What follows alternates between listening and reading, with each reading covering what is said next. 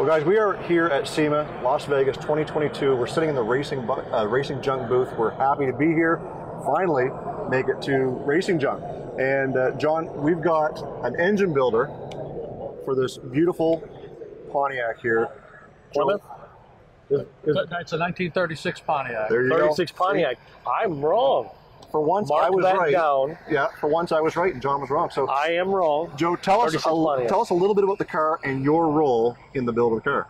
Okay, well, going back about 5 years ago, we had just finished a build for a TV personality, David Ankin, and it was a 41 Willys with a Pro Charger. And really liked how that turned out. And I live in East Tennessee, not far from the Garaj Mahal and Glenn C's shop. Okay. And so I called him up this one day and says, hey Glenn, we really need to do a build with a fat fender turbo LS. That's what we need to do. And he says, yeah, that's a great idea. And you know what? I just bought a 36 Pontiac from a farmer a couple of days ago. Oh my. So this started out as like a farmer, like a field car. It was a field car. It was sitting in a farm outside of Knoxville, Tennessee. Wow. And the idea was that Glenn wanted to do a high-level build and enter into the Detroit All-Around the Riddle Award competition. So for that, you need to have a creative concept, you need to have a story. And, well, East Tennessee is noted for running moonshine. Yeah. Oh, yeah. And, so that whole Appalachia region, that's where NASCAR got its start. And so the idea was that this would be a modern-day rendition of a moonshine car. Okay. What did moonshine cars look like? They were fast, loud, black, no chrome. Right. And the idea with this is that, well, it's green. What's up with that? Well, it's green because it actually has a heavy black base coat under it, so at night it turns black. Sure. The fast, well, the Turbo 1100 horsepower Turbo LS, that takes care of the fast, and it has a full custom frame that was designed specifically from measurements of the original vehicle that was built at Scott's Hot Rod in Knoxville, Tennessee. And then, of course, the loud part, that's not a problem. We can dump straight out of the headers through the fenders or flip a switch and it goes down through the tailpipe. A little more tolerable if you're cruising down the road. That is definite. Yes, I bet. That's definite. You would not want to be standing near there. Anyway, yeah, so the modern day rendition of a moonshine car. And the other thing we love in Tennessee is camo. So having a car that goes green to black, black to green, sure. So it hits all of. What's general build time on the car? He has clocked about 7,000 hours of his own labor, and that does not include whatever we did with the engine, whatever Scott's, the other technical specialists who did different parts of the work. So my guess is it's probably somewhere in the range of 15,000 hours of work. So, Joe, do you do all your own engine work as a separate entity? Yeah, we're a separate company. Okay. I just happen to live near Garaj. Sure. So why don't you go ahead and plug yourself and your company? Okay. Well, we're Borowski Race Engines, and I'm here on the booth now, kind of doing double duty. The engine that we have on display over here on the stand, that's a 700 horsepower LS. It's a real popular engine for dropping in rest-a-mods or whatever. And we do an annual giveaway with Racing Junk and with support from ComCams, who basically supplies us all of the top-end parts and the electronic fuel injection, the Sportsman Fast EFI system. So that for us is our entry-level engine. Okay. And we go using the LS type architecture up through 4,000 horsepower for all our race cars. And that's GM block, that's not your block? That one is a GM block that we put on our CNCs, which the precision of for instance, the cylinder wall when it's done, it's 1/10,000th of an inch. And it's not factory fits all. No. So, and the other thing is even the hone finish. It's a CNC diamond hone. Okay. And so the things that we're able to do with our CNC machines, like for instance the cylinder heads, those Okay. RHS heads, but we put them on our 5-axis CNC to put in whatever combustion chamber port that we want. So on the sign it says LS3 heads. Well, that's simply because that's the size of the hole. The size of the hole. So that's the only LS3 type measurement that you'll find on it. Tell us a little bit more about the drivetrain. So what are we running for a transmission rear diff? Yeah, what we do with a lot of the engines that we ship out is pair them with transmissions. Usually they're going to be automatics, 4L80s, and for years we've been working with Used Performance, who pairs their transmissions to our builds. So they have all of the build specs, the cam specs. We share all our data with them, and we then have the 4L80s, 2 levels, a 1,000 horsepower version and a 1,500 horsepower version, which fits most of what we do. So that one is paired with a custom used 4L80 with a specific torque converter for with being able to work best with, allow the turbo to spool up more than, for instance, the supercharged engines, which don't require any spooling. So the 4L80s work very well. They can handle the power. And the reason I got into working with Hughes is because our customers were having problems with their transmissions breaking, and then our shop car was up road racing in Michigan and had to get towed back after they supposedly built transmission. Blew. Yeah, so Crazy. It's like I hate stuff breaking.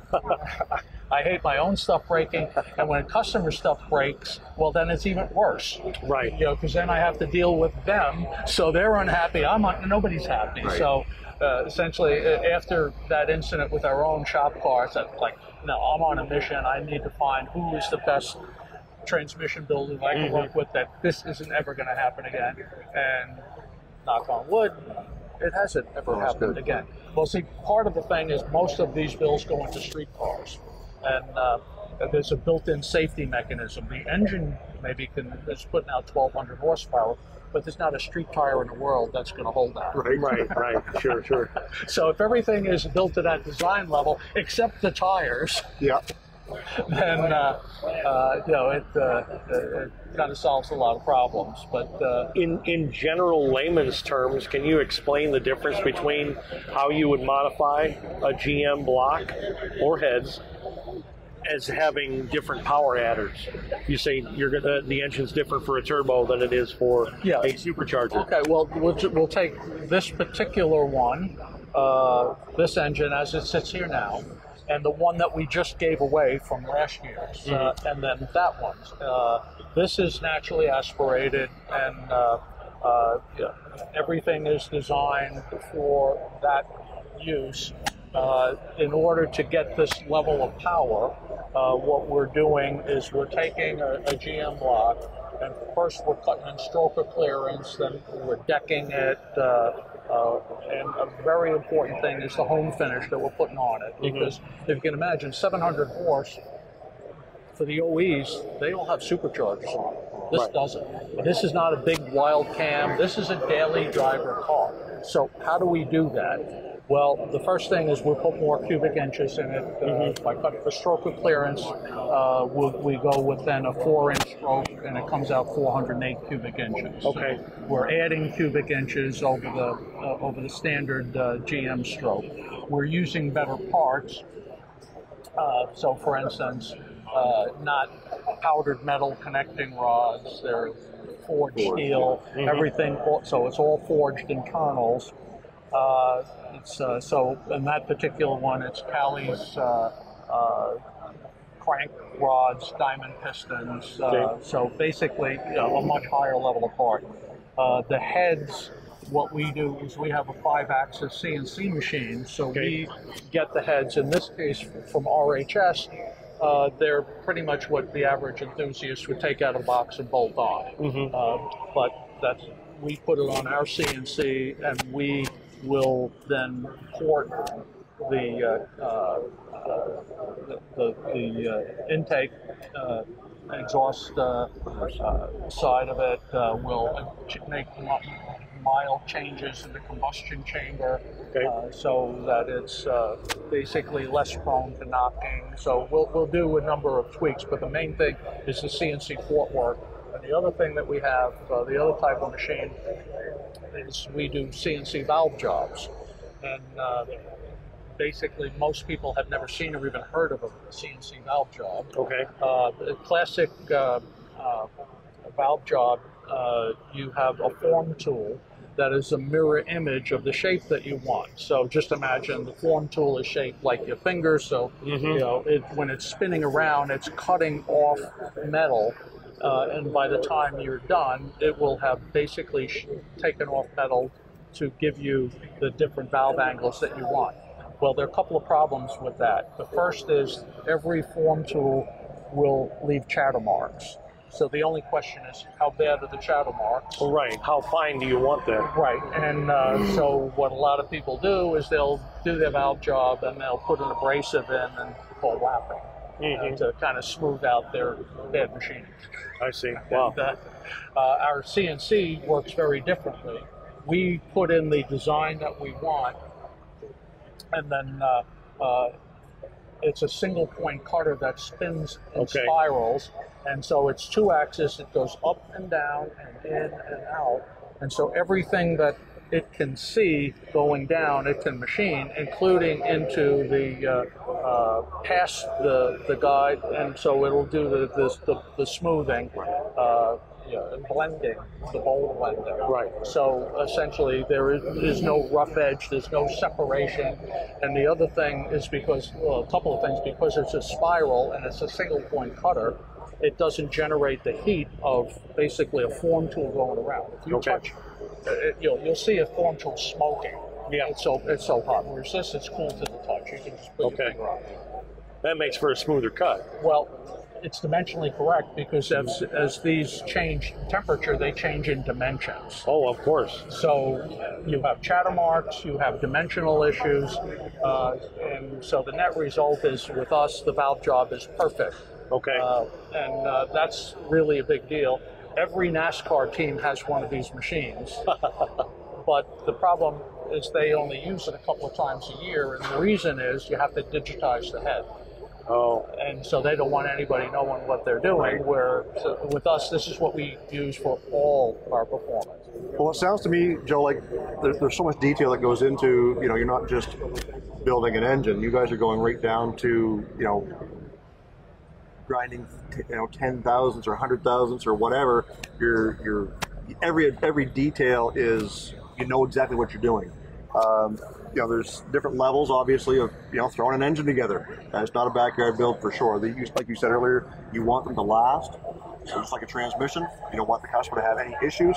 So attention to detail is crucial. Yeah, using the right parts, perfect machining, perfect balancing, you get a different outcome. Absolutely, and I think that in this particular car, although you can only see about 2.5 square feet of the engine sitting right there, based on the detail of the car, but the detail in the engine and what you can't see is likely there as well. Joe, thank you so much for taking some time with us and telling us a little bit about the car. Is there anything that we missed that you wanted to mention? Well, actually, you had asked about the difference between an NA, a turbo, and what we do differently with that block. So essentially, the guy who won this engine this year had an LS in his and it had a Pro Charger on it, and it was a 2007 Trailblazer. But he was afraid to turn the boost up because he knew what would happen. He was actually a retired master tech from Saturn. So he knew what the outcome would be. So he never moved the boost up that much. So he asked if we could modify this one to do that. Well, that has plenty of capability to handle the boost, but what we do with that is we would essentially use a different dish on the pistons, give it a little less compression. A different cam, one designed for boost rather than naturally aspirated. A different finish, hone finish on the cylinder wall, a different roughness. for that. And the biggest thing is he wanted to run E85, so he wouldn't need an intercooler, because alcohol has such evaporative cooling that you don't have to put an intercooler in. In fact, if you do, it's a restriction. You lose power, you'll not gain power. Wow. So but the other thing is the injectors have to be much larger.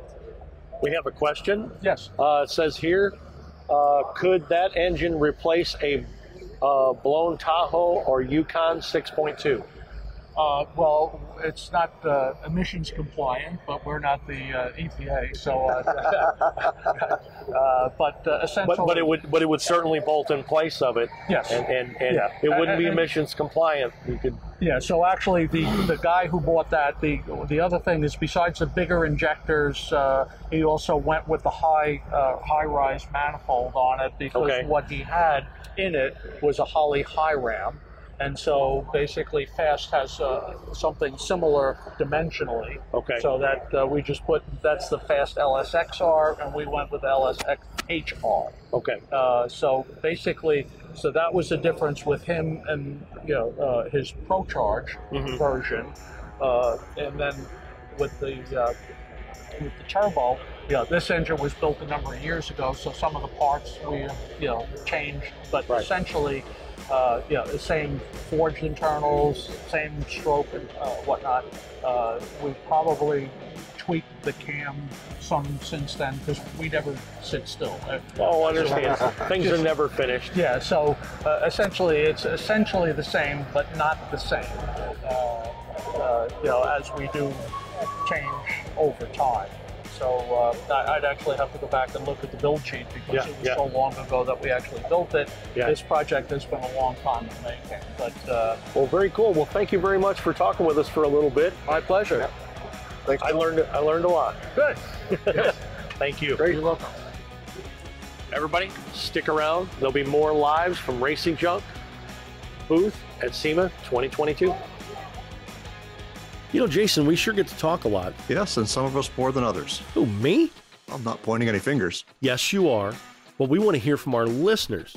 Just go to our website, Get.Out.N.Drive.com, scroll to the bottom of the page, and click the listener hotline button. We want to hear from you. Cool stories, breakdown stories. Questions, comments. Hate mail? Even hate mail? Even hate mail. You got a car show in your area? Let us know.